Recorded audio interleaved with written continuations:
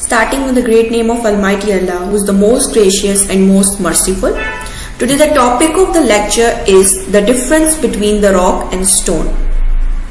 So before moving to the differences between the rock and stone, let me define basically that what rock is and what stone is.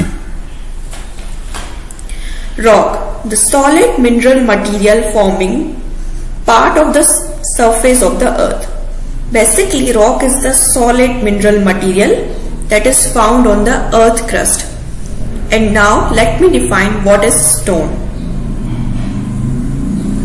Hard, solid, non-metallic mineral matter of which rock is made, specially used as a building material. So basically, rock is taken as broader sense, and stone is made up of rock. So this is what the relation of the rock and the stone is. But here are the major differences between the rock and the stone. We will discuss it one by one. Rocks are typically found in the earth's crust. It is normally exposed on the surface of the earth or sometimes underlying the soil. So rocks are found on the earth's crust and it is either lying on the surface of the earth or sometimes found beneath the earth under the soil. Stone. A stone is formed from the rocks after it has been trimmed or traced or polished into tiny pieces. So basically, stone is the piece of the rock. Okay, stone is the piece of the rock that is obtained when we either trimmed it and then raise it or polish it.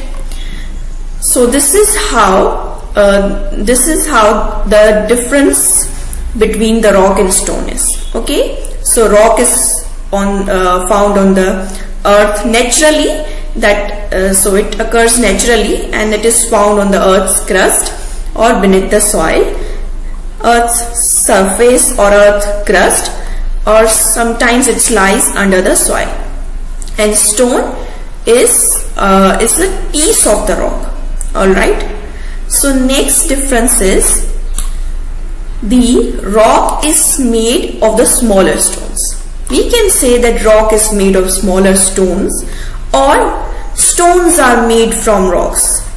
Okay, so this point is clear. Rock is heavy, so as compared to the stone, so rock is naturally occurring and it is a huge material. That's why it is heavy, and stone is obtained from the rock, means it's a piece or piece of the rock, so that's why it is light in weight as compared to rock.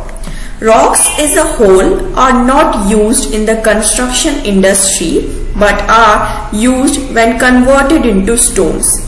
So rocks are large, because of which they as a whole material cannot be used directly into the construction, but it is converted into the stone so that it could be used in the construction for various purposes.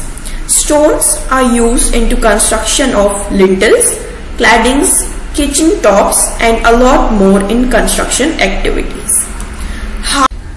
Examples of rock and stone. Hard rock and soft rock. Basically, rock can be hard and rock can be soft, but most of the time stones are hard. Example of the hard rock is diamond and soft rock is talc. An example of the stones are granite, marble and limestone. Thank you for watching the video.